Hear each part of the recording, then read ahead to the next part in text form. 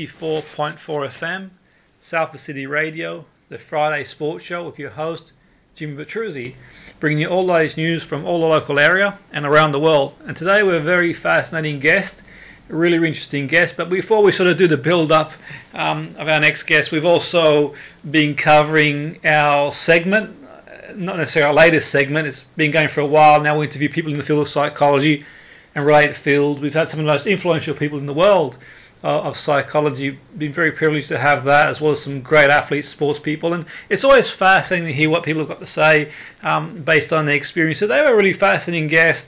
I'm sure as listeners you're going to be really intrigued. He did his PhD in philosophy, was a professional footballer, and moved towards lecturing. So Alan Tonge, welcome to the show. Great to have you on board.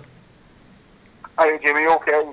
Yeah, no, fantastic. So you're on board, and you're a lecturer now in football research at UCFB, and the pathway for you to get there has been an interesting one. Yourself, obviously playing football at a very good standard, and going on to do a PhD. Just tell us a bit, just for our listeners, in terms of where did it all begin for yourself, Alan? Sort of your playing career. I mean, give us an insight into what happened there, because I think that sort of obviously ties into your PhD. But tell us a bit about your playing career. Yeah, absolutely. Yeah, I mean, like a lot of young people, I was, mad keen on football. Going right back into the early days. On my memories of sort of playing football with my dad in the garden, about 4 or 5 years old, and I guess just having that sort of that enjoyment and love of the game at an early age, and I was fortunate in a way that it was football was something that I was quite decent at. I seemed to stand out a little bit in the school playground, and like a lot of natural roots of young players. I sort of ended up playing in grassroots teams, and then I went to represent my town side, which was Bolton. I ended up playing for Greater Manchester County, which is kind of the best players in the towns.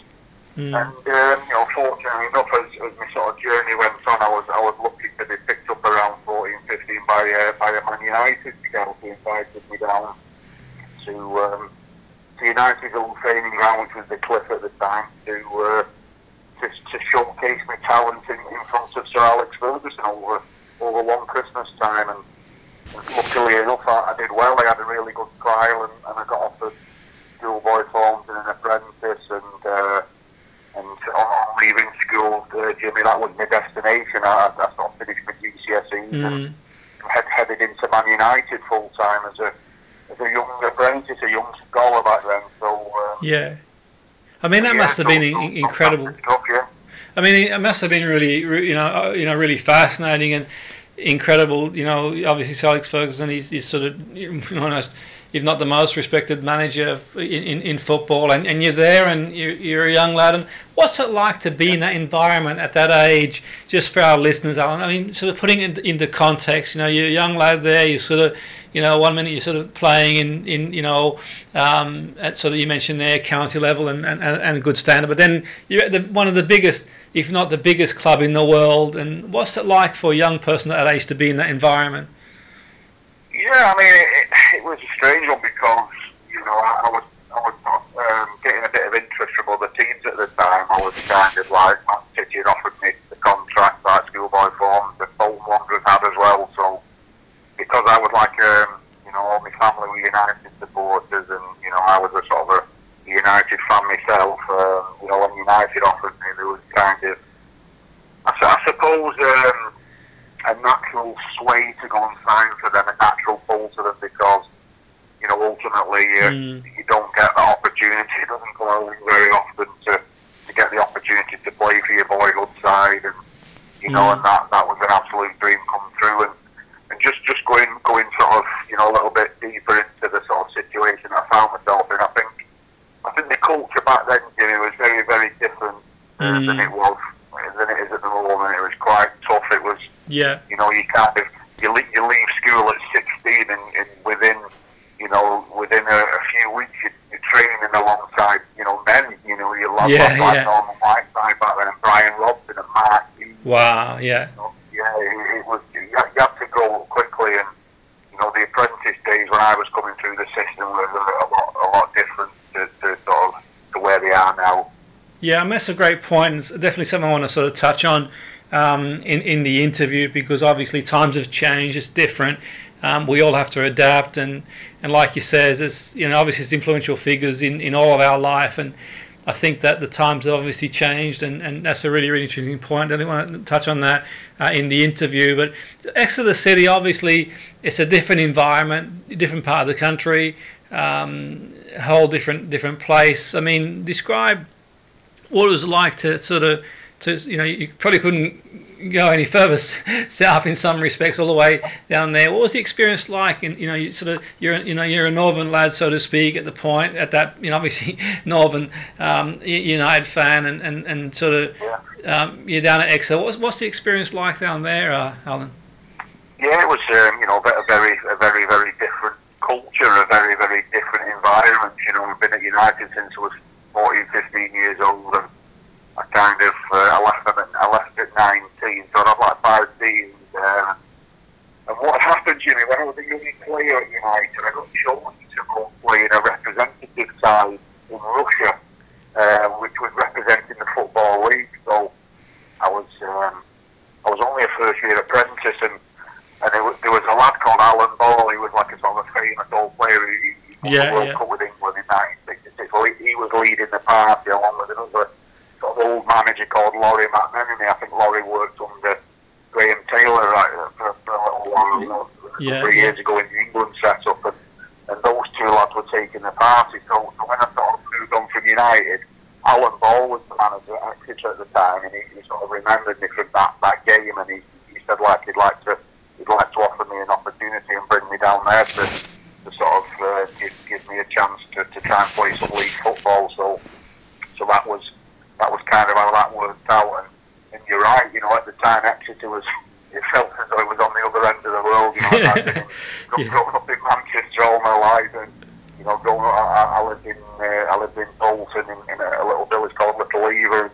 Go from there and head down to Exeter at sort of only 19. It seemed forever, and it was interesting, but it turned out it was a really great time, because I really enjoyed the time down in Exeter. It was, I managed, like I say, to get some league appearances in, and I managed to sort of get myself into the first team. I managed to score a goal or two in the sort of football league. So I think you kind of realise in another dream in a way that you're getting a chance to play first team football, because unfortunately I just fell short at United. I think it's very difficult in that environment. You've got to be an outstanding young player, and I think that I just fell short of getting into a sort of regular first team contention with Man United. So Exeter gave me that opportunity to try and build my career up and get my career moving. And so that was kind of how that worked out, really. I suppose it shows, Alan, in the way how fragile football can be, in the sense that 1 minute you can be on the edge of a dream and sort of play for one of the greatest clubs in the world, and obviously Exeter's a great club with a lot of pedigree and history as well. But United's obviously United for yourself, being a United fan and so on and so forth. But what it shows, like injury, loss of form, I suppose a lot of people listening to the show, especially the mental skills people, will probably say luck is, but you do need a bit of luck every now and again. Obviously the injury comes into it and other stuff like that. But does it sort of how fragile football can be? How I think certainly in my experience when I've done sort of coaching and stuff, it's difficult to get into the hearts and minds of, say, 17, 18-year-olds to think that this might not last forever. Well, it won't last forever. It's short-lived, but you may not fulfill your dreams. I mean, does it sort of show just how football can be fragile? Oh, absolutely. Football is absolutely, it's riddled with challenges. It's riddled with ups and downs.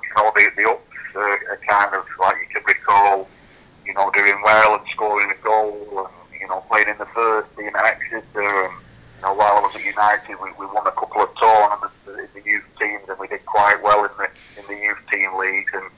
But you don't tend to recall the ups as much as you should do. You tend to the downs are a lot more. Getting injured, injuries and deselected and having to make that transition from, like you say, from United, like we were an absolute juggernaut of a football club with a huge global profile, to go to this little sort of, club in Devon, who have an average of a few thousand fans a week. Exeter United at the time were averaging, I think, 40, 50,000 a week. And it's a massive, it's a really, really big step, but that's, again, it's all about experiences and encounter and learning and sort of trying to sort of work out how you can improve and get better and sort of, like I say, it's difficult to get into United's first team. So I think there's one thing, Jimmy, getting in the first team, but I think it's even more challenging staying in it.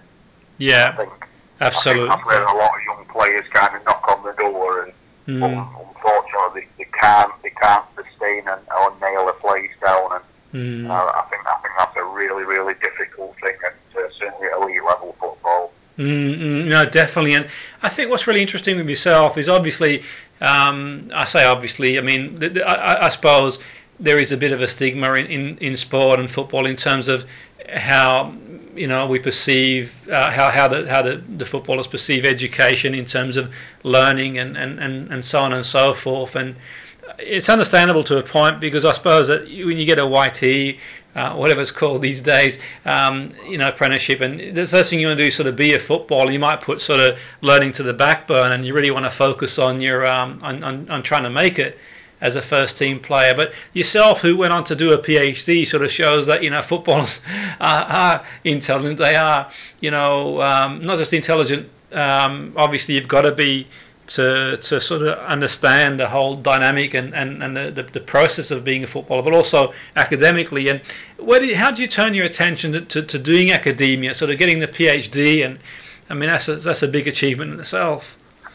Yeah, well, I think the first thing, Jimmy, is like coming through the system. I always I always enjoyed learning right from primary school age. I think some people really don't like school, but I was okay in that respect. So what was quite bizarre is when I was coming through the schoolboy situation at United and then into the apprenticeship situation, I was absolutely amazed on how many players kind of really didn't do particularly well at school, and I was always lucky, Jimmy, that I had that sort of in the army, as it were, where if football kind of didn't work out, I always give 100% to the courses that you had to do at the club at the time. So while I was at United, you had to go to college one day a week. I think we still operate a similar thing now.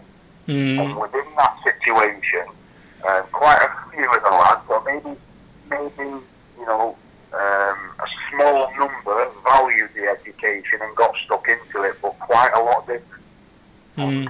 I think the biggest thing with that is if you forsake your education in relation to chasing or pursuing a dream of playing in the first team at United, and it doesn't work out, I think that can be a real impact to your identity. It's going to be real challenging. Yeah.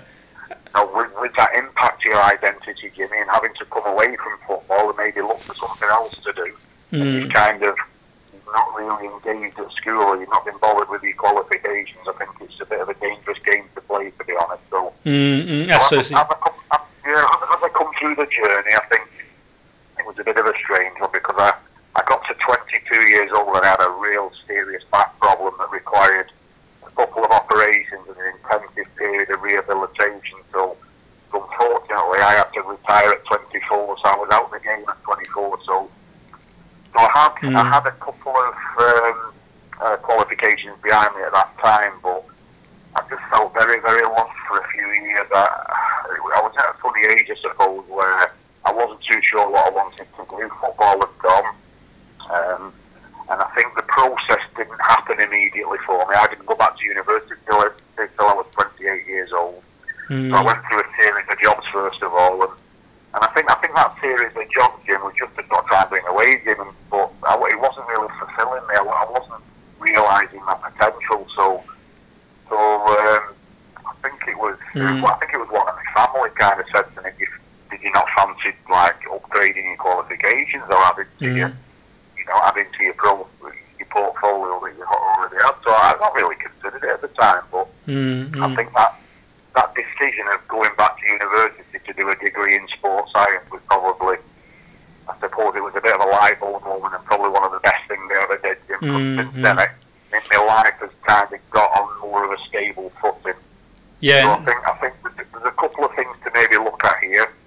Maybe at 24, I think the support from maybe, people around the game, maybe club, maybe the PFA, although they did help me out, I wouldn't ever call the PFA because they were there, but I think I needed a little bit more where people sat down with me and said to me, what skills have you got and what job could you do in the future now that your football's finished? And I think for that few years you're almost left to your own devices if to go and find something that you want to do. And like I say, I just felt a period of my time really from 24 to 28 where I was just very, very lost and unsure what to do next. And like I say, going back to do that degree at 28, and then from then I did a teacher training qualification linked onto the my degree, so PGCE, and then I picked up a master's degree in philosophy after that, and then the education just kind of snowballed, and like I said, I've been in education now this is my 17th year of teaching, so it's gone really fast, but I really, really enjoy what I do, and that is wrapped around experiences, wrapped around, getting myself a stable career, and just trying to move my life on after the disappointment of retiring from professional football. That's really powerful stuff, and if any listeners, we get obviously a lot of different listeners from all walks of life, and we do get people listening in who do play sports and football. That's a take-home message. And just to sort of on that, you mentioned the education. For me, and this is my opinion, this is just the way I see it. I've sort of delivered education to scholars, past and present over the years, and I have to say, what you've said is really important message, and I feel certainly in my experience, I've never really had an issue with any of the scholars in the learning point of view. It's just about taking them to one side and explaining it and telling them that, okay, you're learning because, for your future, and you might not make it here, but you could maybe get a scholarship in the States, or you can progress. And I think sometimes it's not even so much the scholars, it's the fact that sometimes in years gone by when they were grouped from different teams at one college, and the logistics, I think, in my opinion, in years gone by, Alan, weren't always great. And I think this is not having about college lecturers, they do a great job of what they do, but the connection that they had sometimes, I felt, with the scholars wasn't always great, because it was more about getting the scholars through, rather than sort of, it's a holistic process, not just about ticking a few boxes and here's your certificate, so it's you learn. And do you think it's really important in terms of, you're an experienced lecturer now, to sort of really connect with the learners and sort of know where they're coming from and be empathic with them? Absolutely, Jimmy. Yeah, I think that's huge in all walks of life, isn't it? I think that if you can build a connection with somebody, or you can sort of find some resonance between you and the people that you're working with, you build that sort of trust. And I think within that trust element comes learning. Learning for me is it's not meant to be a chore. It's meant to be kind of an enjoyable process where it's about growing yourself and developing yourself. And I think with my sort of my football background, and because I teach on football related degrees, I think that maybe that little bit of experience that I've had in the game has kind of helped me get a little bit of respect and a little bit of that building those connections and relationships with the people that I've worked with. I don't think that's done me any harm at all. So I think that it's about trying to weave those past experiences that I've had and get like a positive sort of output out of it. So that's kind of sort of where I feel it's important sometimes, and I think it's about knowing people as well, and understanding people, and realising that life's challenging, education's challenging. We're on a tough journey, and I think we're just trying to hopefully help point these young people and hopefully show them the importance of getting something behind them, like a degree or a qualification, because because ultimately that qualification, it might not lead them to becoming a multi-millionaire, or it might, it's not a guarantee of getting you a job, but it gives you a chance, and that's what I always pass on to the people that I work with, Jimmy. Absolutely. It's about arming yourself as best as you can, and taking part in as much as you can. Absolutely. Over the last few years, I say to the learners, it's not just about picking up your academic qualifications as well. It's about, putting yourself out there, sometimes in voluntary positions, because ultimately in the applied environment, whatever that may be, it might be as a coach, or it might be as a performance analyst, or working in radio. If you're not getting in with the tools and learning the on-the-job stuff as well, I think that's hugely important too. So it's about trying to get involved with as much opportunities as you can to grow your profile, because ultimately, as you go through the degree journey, it sounds a bit crazy, but the people on your program are all your competitors in a way. Yes. You're going to be going for the similar jobs, and it's about trying to make yourself stand out a little bit and have something different to somebody else. That's kind of the message I try to pass on in the learning environment, Jimmy. That's really powerful stuff, and I'm sort of sensing there, Alan, your sort of, your early years at being at United install that kind of winning mentality in terms of the way you see the world. Is that sort of a fair assessment, really, that the sort of 5 years at United and the Sir Alex Ferguson experience, does that sort of rub off on you, do you think, in terms of the mindset? Absolutely, Jimmy. I think when Sir Alex arrived at United in November 1986, and it took him a number of years to try and get the club sorted out, but Sir Alex was absolutely huge on standards and discipline and timekeeping, and he introduced he sorted the nutrition out. He used to provide, asked the cooks to provide some porridge for breakfast for the younger players, and I think it's experiencing these lads like Sir Alex and Eric Harrison and Alan Ball, and lad Brian Kidd was a coach back then. He's still at the City at the moment, and it's just learning from different people in how they operate. But the top of the pile for discipline and work ethic, and Sir Alex, if you ask any of the players who played under him, Jimmy, he was first at the training ground every morning. Wow. So you'd roll up. I used to roll up at sort of 7:15, half 7, because the apprentices had to come in and do some of the checks first of all. But his car would always be there. And what he'd do is he'd stay there all day, and 9 times out of 10, unless he had commitments of his own, he'd stay on and watch the youngsters training in the evening as well, and even sometimes get involved. Wow, that's like incredible. The 12, the under 13, the under 14, he'd go and have a look at them, and he might not be leaving the training ground till 9, 10 o'clock at night. So it's just observing that sort of practice in action, and then not necessarily in a football context, because unfortunately my career was over young, but applying that insight and that learning and that knowledge that I've picked up into another avenue or down another path. And that's kind of what I've tried to do, Jimmy, as kind of my life and my career, and my journey has panned out for myself. Yeah, that's really powerful stuff. And just on the PhD, the sort of philosophy, and sort of what's your take on sort of the identity of sort of players, how it may not be in the scope of your research, but I suppose from your experience learning and your own journey, I mean, how difficult is it, Alan, to transition from being in that sort of environment? It's like a micro environment, then you're in that sort of big wide world, and all of a sudden your sort of identity is almost like stripped away, and it's like starting a new life, really, for a lot of footballers.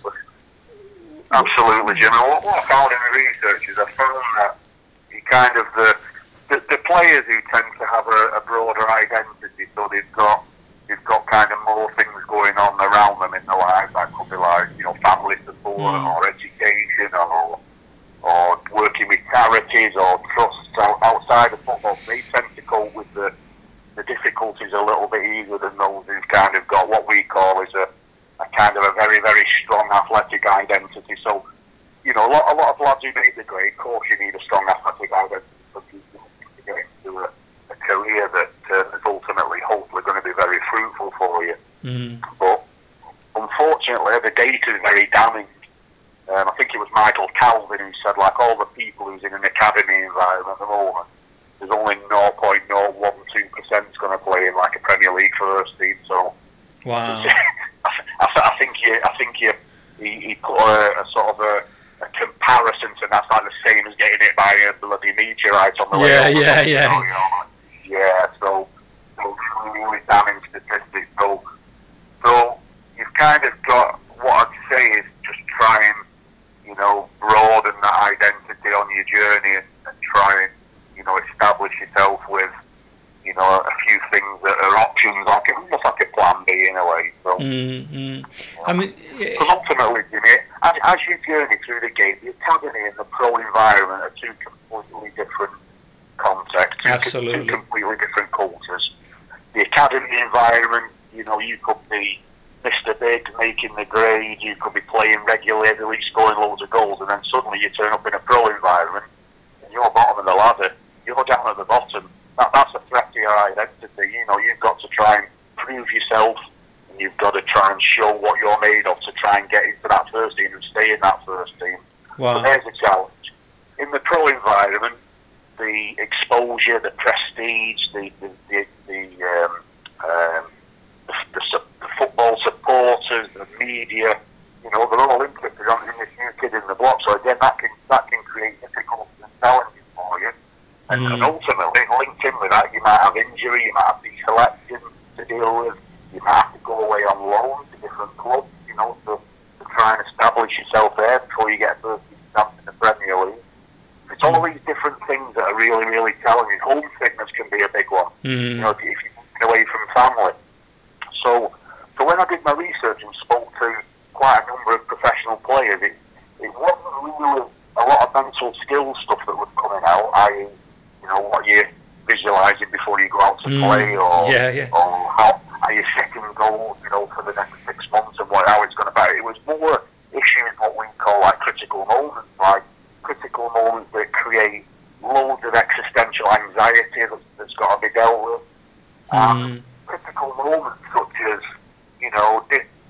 different topics and different things that present an opportunity for growth and learning, and a chance to really, really strengthen your identity and hopefully drive yourselves into the first team environment and stay in that first team environment. So yeah, lots of different challenges in it. Yeah, and that's really fascinating stuff. I think that it's really interesting stuff, and that's really some of the what you're speaking about there on any young sports person, not just footballer. Even outside sport, the sort of process insight into sort of identity, how it sort of shapes our reality, and obviously how it has an impact on our behaviour and sort of moving forward. In terms of yourself, this is sort of a hypothetical question, and it may sort of help our listeners get more of an understanding and insight in terms of yourself and how you developed into the role you're in now, and obviously, you sort of mentioned the statistics there of being a pro footballer are very slim and it's very challenging. If you were to go back and speak to sort of 19-year-old Alan, what would you sort of say in terms of any sort of words of wisdom you'd sort of give 19-year-old self as you sort of making your way in your footballing journey? Yeah, I think it's difficult, Jim, isn't it? Because it's like you're saying, you've got to grow up quickly in these environments. And, absolutely, yeah. And I think for me, it's about, if I could go back to my 19-year-old self, it'd probably be a little bit more, maybe developing my personality a little bit more and becoming a little bit more vocal and maybe a little bit more confident in my own ability within that environment I was in. But I think that's a real challenge when you've got like a quietish or a shy lad. I think that's quite a difficult thing to do. But I think that's what if you could kind of turn the clock back into myself. But the thing is, Jim, I think all you can do is like say, well, I give it my best shot. I tried my best. Unfortunately in life, sometimes things work out for you, and sometimes things don't work out for you. It's about I'm just trying to think of the poet who said you should treat victory and loss in both the same ways. Absolutely, so, yeah. I mean, that's sort of an existential way of sort of looking at, philosophical existential way of looking at things in terms of sort of meaning, and certainly you can see with yourself, so, you know, the sort of meaning and the philosophical outlook that you have. And I think the challenge is, in a way, that there'll be people listening to the show of all ages, and perhaps sometimes, you know, I suppose as an 18, 19-year-old, unless you experience it, you can sort of tell people, and they'll take what they want out of it and what maybe they need, and they might take a few bits and pieces. But in the end, experiences are and have a big impact on the reality. Do you think there's a case for that? Just, you know, what I'm suggesting is that sometimes we can sort of create environments where we sort of try not to, our best not to let people fall, but it's through those falls, if you can sort of cushion the blow, is when they learn, so to speak. Absolutely. I think in those days, you know, for me, they tended to be, you know, maybe managers and coaches maybe made a little bit more quicker decisions on whether you was going to be a first team player or not. Whereas in the modern world, as science has improved, as knowledge of talent development and talent sort of promotion and patience and things like that, maybe I might have got another year or two in the modern day, because, you know, the reserves back then that I played in was kind of, you know, you're 17, 18 years old, but you're playing in like men's teams, whereas in the modern world, football now has an under-23 side. So you might get till 2021 to see if you developed enough to maybe come into first team recognition. So I think that's possibly, you know, one of the scenarios back then, how it was different. And then, you know, going back into my era as well, Jimmy, you were chasing an 11 plus 2 on the bench, so 13 in a squad. Whereas these days you seem to have a lot more competitions, like the Carabao Cup and you're playing like the Football League Cup, and you might get an opportunity to show your wares in the first team. Whereas back in my day, there was kind of like 20, 25 pros chasing 11 spots, and only 2 on the bench, whereas now you can get like 5 on the bench. So there may be squads have increased over this last period that may allow younger players to sort of show what they can do as well. So maybe that was like a little bit of thing. But, you know, Jimmy, honestly, I take my, you know, the experiences I had, made me very proud. You know, I was at United for 5 seasons. I played with some fantastic footballers. I played with Ryan Giggs. I played in the same team as Brian Robson, Norman Whiteside, Paul McGrath, Dennis Irwin, Steve Bruce. You know, I was lucky. I was very lucky to get that. Now, some people don't even get, you know, a trial. You know, absolutely. And I played in the Football League for Exeter. I scored in the Football League. So even though there is a massive sadness and disappointment that it didn't quite work out, you just got to sort of take it on the chin and live and let live. And you know, like I say, I've tried to sort of deviate and divert into another career now that I really enjoy as well. So absolutely. I count myself really lucky. I honestly do. I honestly do.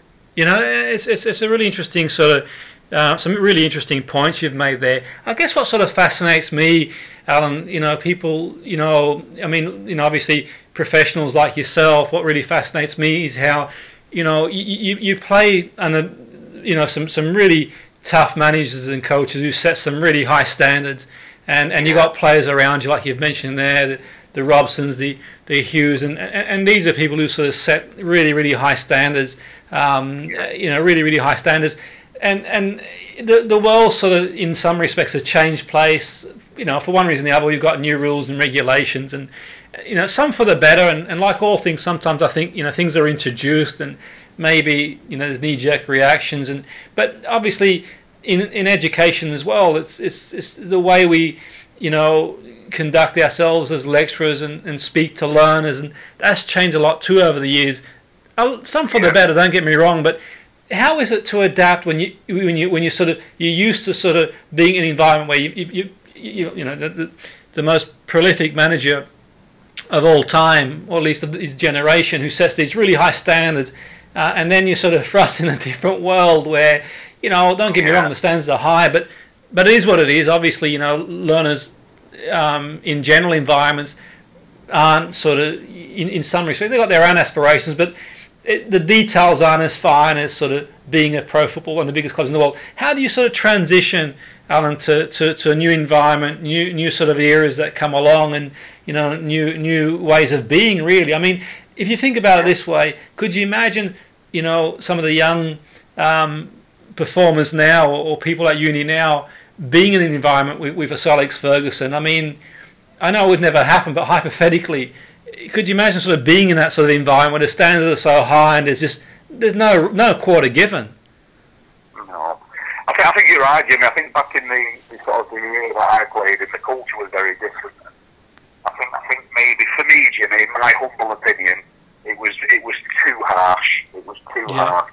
But what we've got to be careful of here, in the modern world, in the modern environment, what we don't want the needle swinging too much the other way, where the environment becomes too soft and too nurtured and too caring. So I think in any elite level sports environment, the balance has got to be right. Yes. You've seen, Jimmy, within the news over this last sort of few months, we've had complaints from like cycling and gymnastics about harsh environments. They've been all over the news, and and so there is that element there that sort of, the worry for me is kind of some sports are not quite getting it right yet. Because ultimately, professional sports, tough. It's not easy. It's absolutely hammered with difficulties and challenges. So you've got to be robust. You've got to be resilient enough to cope with that. So in order to cope with that, you've got to experience things as a player coming through the system that really challenges you and really makes you think and grow and battle on. And I think that sometimes we worry with academy football. I think it's a little bit too, maybe a little bit too comfortable for a lot of players. And then when it's the first team world and all this pandemonium's going on and all this anxiety's clunking in, a lot of players have not got the tools, unfortunately, to deal with it. So that kind of, for me, is as part of some of my PhD work, that's maybe something that needs looking at, in the future. Yeah, that'd be interesting. And that is preparing football players in the best way that can be in order to make the transition into the first team environment. Yeah, and that's really interesting you say, and obviously you've been there, you've done that, you've experienced sort of both ends of the spectrum.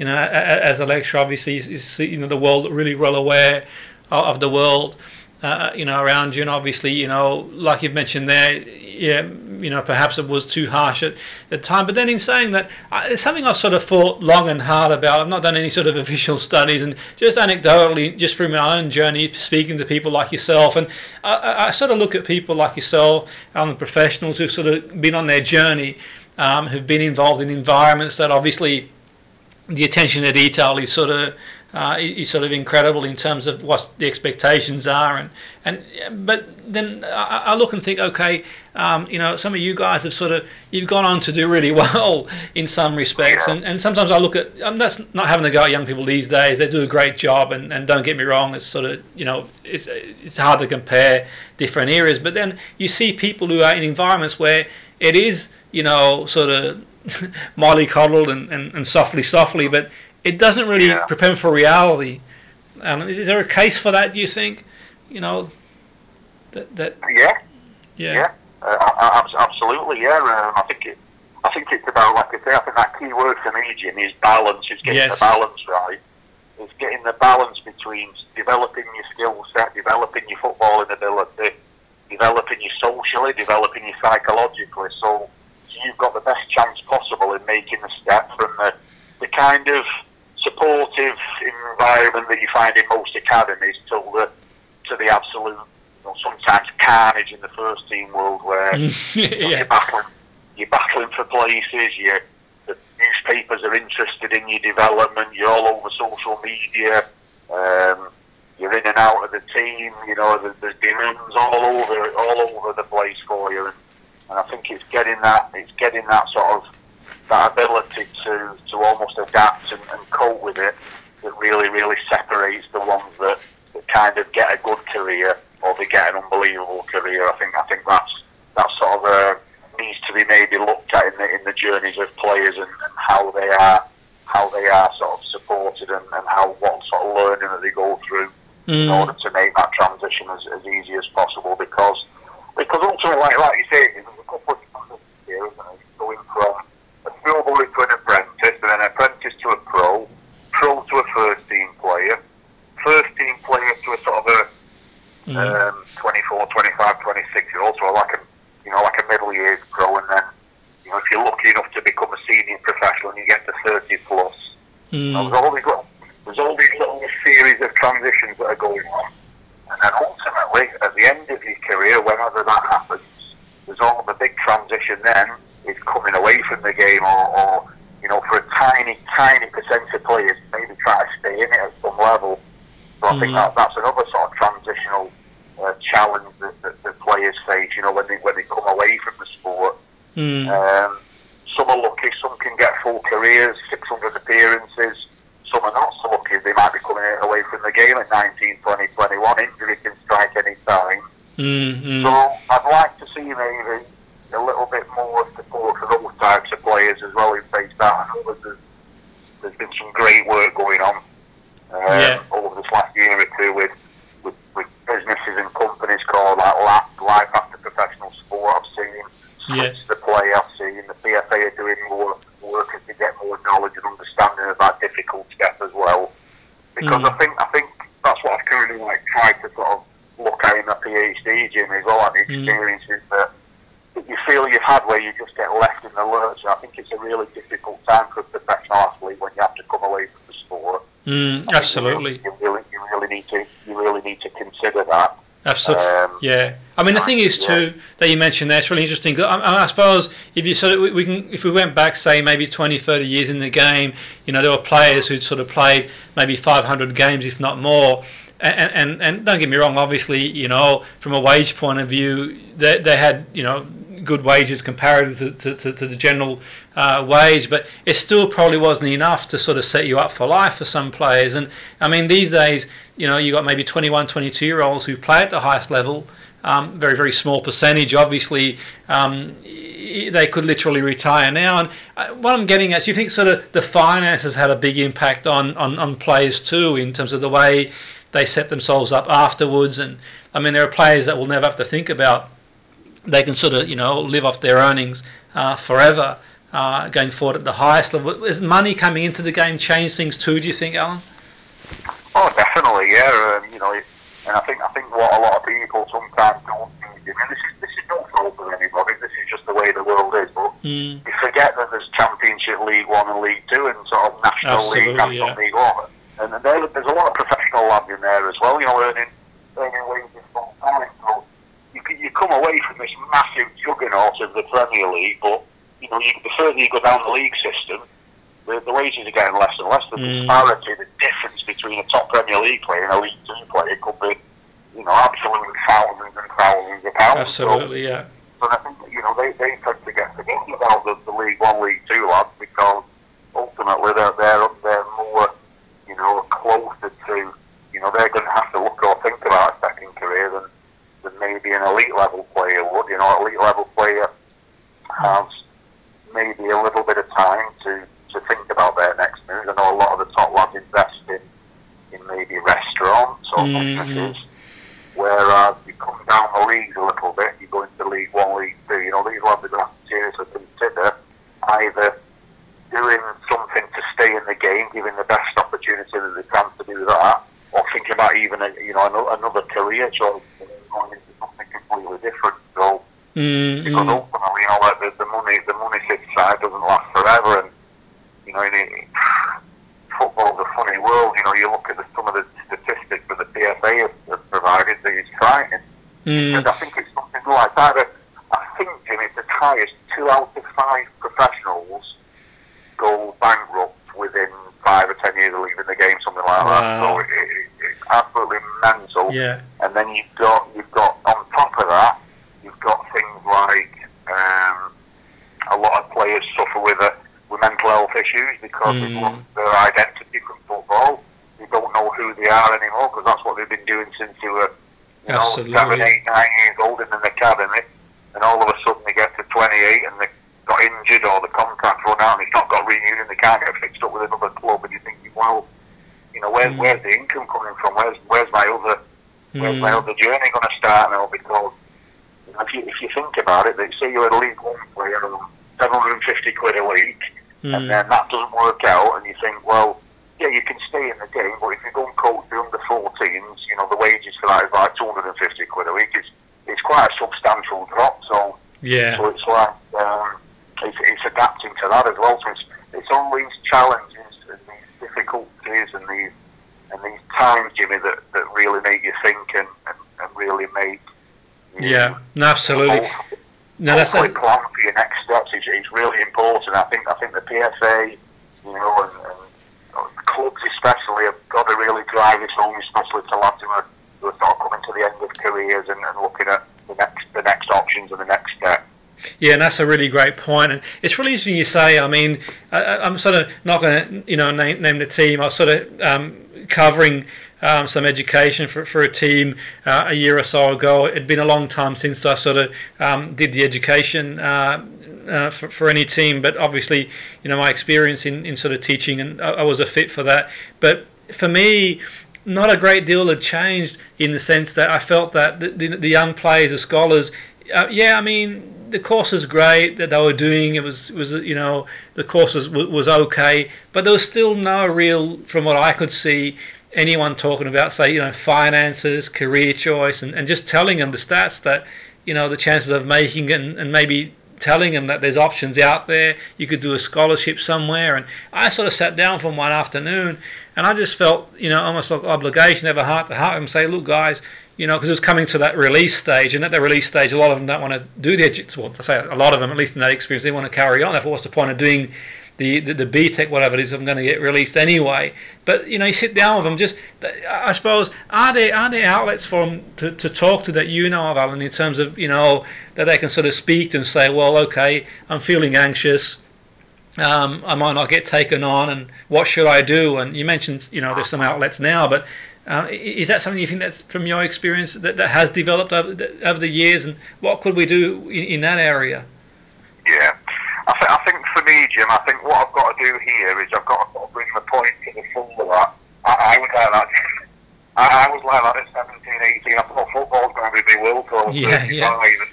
And I think, like you said, Jimmy, a great point. I think it's driving that message home. And if you decide to do it at 17, 18, 19, right, you need to do your qualifications, you need to do this, you need to get a second career lined up. I wouldn't have been listening to you, man, because you're just so absorbed and so tunnel vision and so focused on becoming a footballer that you kind of pay lip service to the other things that you should be paying full attention to. So I think that's really important, and I just want to give a good friend of mine. He was an apprentice with me at Man United called Simon Andrews, and Simon set up a little business, a little company called Players Net. And what they do is they mop up and catch all players who have been deselected within academies or players who have problems, right from under 9s right through to sort of under 18s, under 21s, under 23s. And Simon set that up with an absolutely fantastic fellow called Pete Lowe, and Pete was the education manager at Man City. I think Pete was there for about 15, 16 years, something like that. So there's an option. That's interesting stuff. Players or parents who have problems to contact Players Net, and that's another good one as well. So it is happening, it is getting better, but I still think the PFA do some brilliant stuff, but they still can do some more, I think, as well. Yeah, so it's one of them, really. I suppose I'm only speaking anecdotally, and I don't know the big picture there. But you know, obviously, just sort of my take on it was that, you know, I looked at the scholars. They were coming to the point where there was decision time. They're already anxious anyway. At the college, they're doing their BTEC, and you got the college teachers sort of on their back, and I suppose rightly so, to a point about doing the work and submitting it. But equally, I'm sort of thinking to myself, and I spoke to one of the lecturers then, said, well, you know, some of these guys are in a situation where a lot of all that they've sort of, the vision they have for their life all hangs in the balance. And keep in mind that, I don't, whatever the right terminology is these days, they're young people, or I was going to call them kids then, but they are young people. They are 17, 18 is young, it's a big decision, and I think the more support they've got to just even to speak to take away that sort of, some of them, that bravado, and when sometimes their behaviour is just an expression of what they're fearing, really. Could happen, but people like yourself with your experience, I think, is phenomenal, because you've been there and they can relate to that, going forward. And I think you highlight there is a future outside football.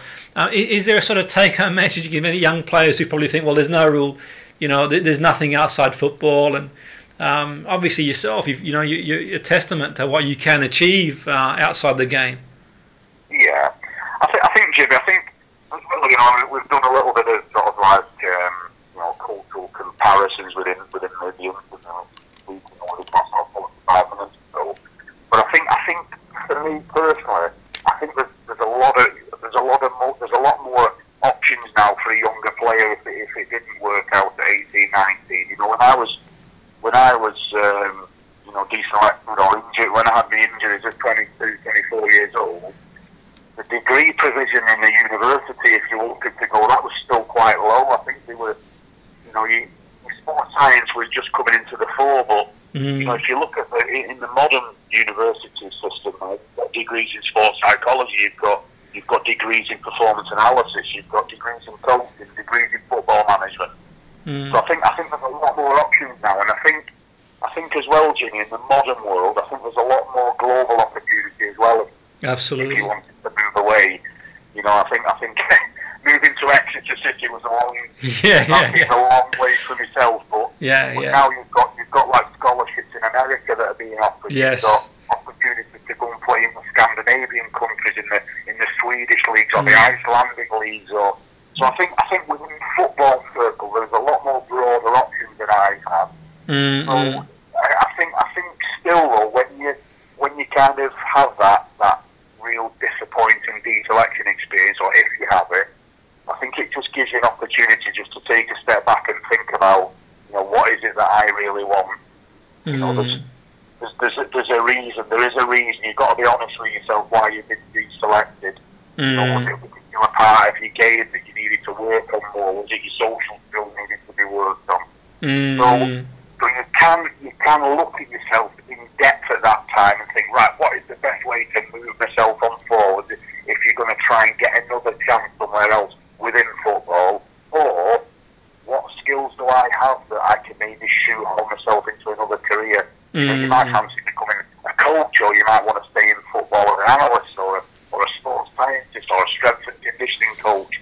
I think you've got to really, really think about what you want to do, and then, just like football, drive that dream, Jim, and become that person later on down your life. Absolutely, that's a great sort of take-home message for any young person listening, anyone at any age, listening. This parents who listen to the show, and sort of teachers and coaches, and sort of they can reflect on that and think, okay, that difficult time of year in football where big decisions are made, and equally throughout the season, big decisions are made. Players are released, and we've seen players as well who've had successful careers in the game, hundreds of league games, and have been told there's no place for you anymore, and that's sort of a big deal as well in terms of you spend many years at a club, and obviously you're on the way. It's not needed, and all these things can be really difficult to cope with for sure. And I'm sure the scope of your sort of PhD, goes into more detail, and it's really fascinating. But it's been really interesting speaking to you, Alan. I've really enjoyed speaking to you, and I've learnt a lot myself, and no doubt our listeners as well have sort of taken a lot away from your insights. So I really want to thank you, Alan, for coming aboard the show. It's been fascinating, to say the least. Really, really fascinating stuff. So thanks, Alan, for coming aboard the show. Absolute honour, Jimmy. In fact, thanks so much for inviting me on to come and have a chat and discuss some football for the sort of past hour. I've really enjoyed it, Jimmy. So thanks so much for that. Fantastic. That was Alan Tonge. Really fascinating interview. PhD in philosophy and a lecturer in research at UCFB at the moment. But how fascinating was that in terms of anyone in football, outside football, in sport, to sort of hear about how sometimes we just readjust the sails in life and, you know, get some meaning and keep going. And the Friday Sports Show, 94.4 FM, with your host, Jimmy Petruzzi, bringing you all the news from the local area and around the world. Thanks for listening.